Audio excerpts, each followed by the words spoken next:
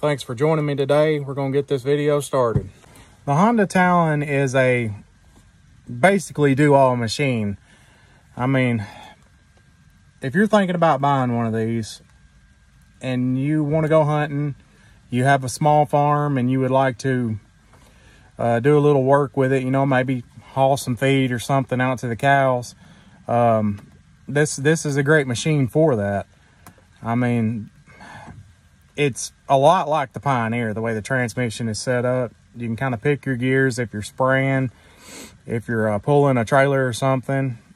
I mean, it's perfect. I was kind of worried about it when I purchased the machine because I didn't really want a razor, and I have nothing against Polaris, but I don't know. I've just heard too many horror stories. I've always been a big Honda fan, and I like to hunt and stuff. And I'd looked at the General, but I don't know. I just couldn't pull the trigger on one of those.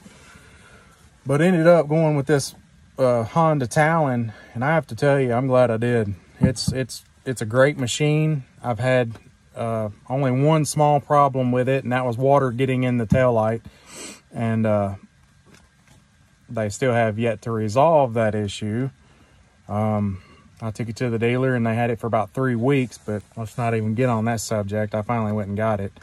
I think that was more the dealer than Honda. Anyway, as far as the utility aspect of this machine, if you want to get out and go do some hunting and haul your deer out and stuff, you can get you a receiver hitch for this machine and put you a carrier rack from Harbor Freight on it, and works perfect for hauling a deer. You don't have a very, it's not as tall as putting it on like a rack of an ATV or trying to get it up in the bed of a razor.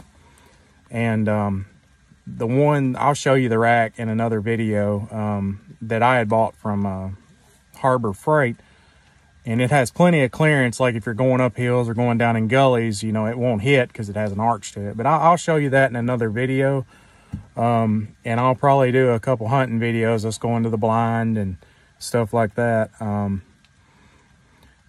But yeah, I guess that's about it. And if you have any questions, or you would like me to answer any of your questions, or make a video on something that you would like me to address on the Honda Talon, just hit me up and I will try to make a video or answer your question.